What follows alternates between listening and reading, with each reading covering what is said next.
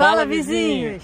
No vídeo de hoje a gente vai mostrar pra vocês a van que a gente comprou para transformar no motorhome. Eu sou a Vivian. E eu sou o Bruno. E nós somos o Aventura Cura.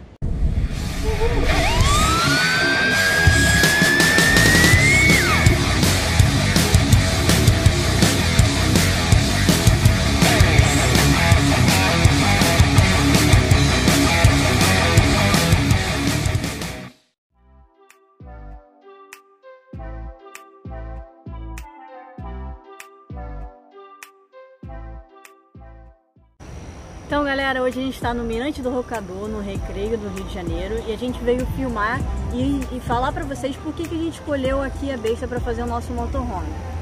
Então galera, a Kia Besta, eu acho que ela está entre a raiz, né, e a Nutella, porque ela tem características raiz, né, que a Kombi tem. Inclusive a gente ficou em dúvida, né, em pegar uma Kombi antes de pegar essa Kia Besta. Porque o que são as características raiz que eu tô dizendo? São as características, assim, aqui a gente não consegue ficar em pé, né? O fato de em pé dentro dela, que eu tô dizendo, o fato dele ser um carro bem antigo, então tem que ter a manutenção sempre em dia, né? Tem que ter uns certos cuidados, assim, que a Kombi também precisa. E a característica Nutella que ela tem, digamos, seriam uns confortos, né? Que a gente tem, que é o ar-condicionado. O ar-condicionado tem tanto na parte da frente aqui do motorista, quanto na parte de trás lá do passageiro, por ser um carro passageiro, né? Tem características de micro-ônibus. E ele tem direção hidráulica, tem vidro e trava elétrica. Então, por essas características que a gente decidiu esse carro e não a Kombi por enquanto. Além disso, teve um fator importante, porque a gente a princípio não pretende morar dentro da van. A gente vai viajar com ela, mas não pretende morar nela. Então a gente tinha que estacionar lá em casa, na nossa casa não cabe. O único lugar que caberia seria na casa da minha mãe, e uma van do modelo Sprinter, por exemplo, não caberia lá por causa da altura. Então é isso, galera. Vem com a gente que a gente vai mostrar em mais detalhes a nossa van.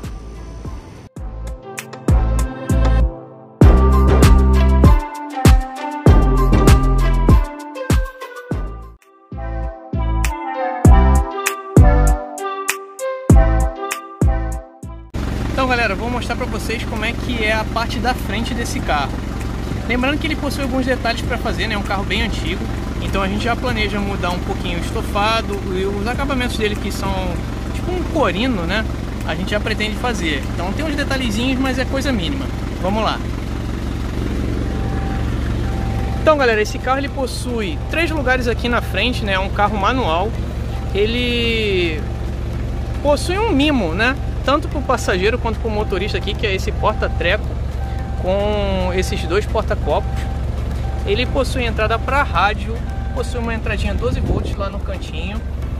Ele possui, desde o antigo proprietário, né, um inversorzinho aqui, ó, para 110, só que ele está conectado à bateria do carro. Então por isso a gente procura utilizar mesmo a entrada 12 volts. Esse carro ele tem um motor na parte de baixo do banco. E olha, ele tá ligado. Ele não faz muito barulho, ele tem uma manta acústica aqui e uma manta térmica, né? Então não faz muito barulho. Aqui dentro não costuma ficar muito calor, o ar-condicionado dá vazão muito bem. E até o ar-condicionado desligado, o carro não esquenta muito não. Foi muito bem feito pra época, né? De 99. E é isso aí, galera. Eu vou deixar vocês agora com a parte de trás do carro. Então agora eu vou mostrar a parte de trás para vocês. Como o Bruno falou, essa van é para 8 passageiros. Então a gente tem 3 passageiros da frente e 5 atrás, que o Bruno vai mostrar para vocês.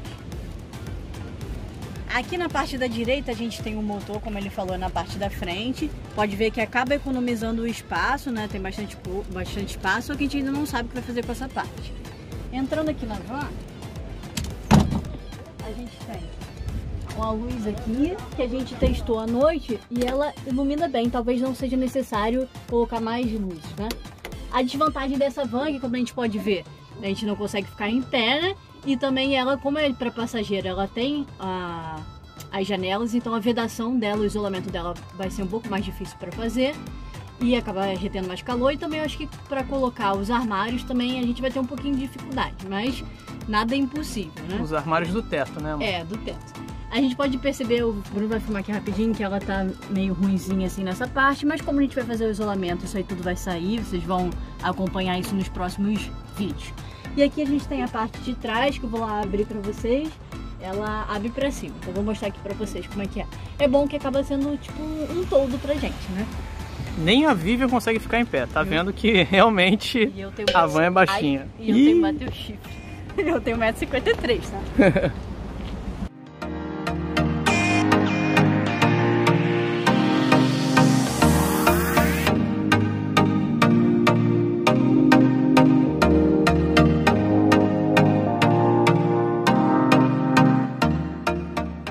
Então eu vou mostrar pra vocês aqui a parte de trás agora. Ela tem uma alavancazinha aqui embaixo, a gente puxa, ela é bem pesadinha essa parte. Vocês podem ver, fica quase que um toldinho, né? Ainda mais nesse calor do Rio de Janeiro, é bom. E vocês podem ver que ela é bem espaçosa, né? Eu quase cabo aqui, ó, de lado. Mas também eu não conta, né? Mas só você também. É, só eu. Galera, esse carro originalmente ele é para 12 lugares, né? O antigo dono já tinha trocado, feito a redução, né, que fala para 8 passageiros. Então eu que possuo carteira B já posso dirigir esse carro. Eu tô avisando porque às vezes a pessoa, eu gostei do carro, pretendo comprar. E originalmente ele é para 12 lugares, então a carteira B ainda não pode dirigir o carro. Só que se você fizer a redução lá no Detran, fica tranquilo de dirigir, ainda sobra um espacinho aqui para mala. Então galera, é isso, espero que vocês tenham gostado desse mini tour na nossa nova van. Ficou alguma dúvida, vocês têm alguma sugestão, coloquem nos comentários que a gente vai responder. E além disso, não esqueçam de seguir a gente lá no Instagram, que é @aventuracura, porque lá a gente traz novidades. E vamos trazer nos próximos vídeos o planejamento já na nossa construção do motorhome. Então fiquem ligados, curta, compartilha. E é isso aí galera, e lembre-se sempre, aventura cura e vai sem medo.